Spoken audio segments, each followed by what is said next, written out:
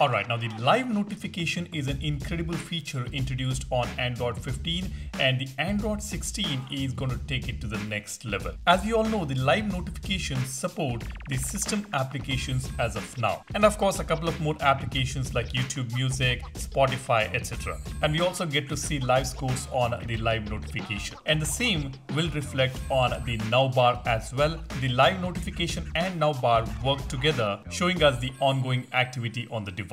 And now it seems like on One UI 8 based on Android 16, the live notification is going to get the third-party support. On One UI 8, if you tap on settings and tap on developer option and scroll all the way down, you will see this toggle called live notifications for all applications. It says real-time notification test. But on One UI 7, we don't get to see this toggle. And by turning on this toggle, the third-party application should also be supporting the live notifications. But as of now, it is not really working, but definitely we will be getting this option in the future. We will be able to see the live notifications from food delivery application, transport applications like Uber, and many more. And we will be able to see the same live notifications on the Now bar as well. And that is going to be really handy because only the system application support on Now bar and live notification is not good enough. We need to have third-party application support, and that is coming on One UI 8, but we don't really know when. It is currently hiding under developer option, and this may be moved to the labs or any other settings on the settings menu on the One UI 8 in the coming days.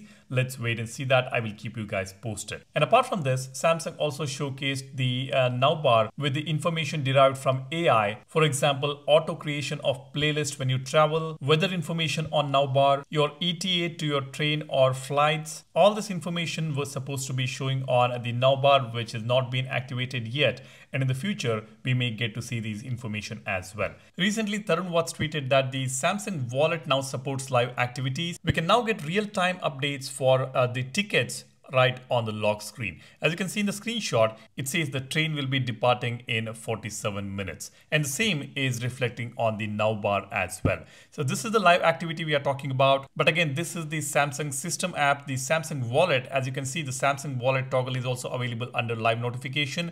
And the entire list has the Samsung applications only. And apart from this, the media streaming applications are supported like YouTube Music, YouTube Videos, as well as Spotify. But apart from that, we are not seeing any third-party applications. But in the future, that is going to change. And this setting under developer option is indicating that we will be getting the third-party support as well.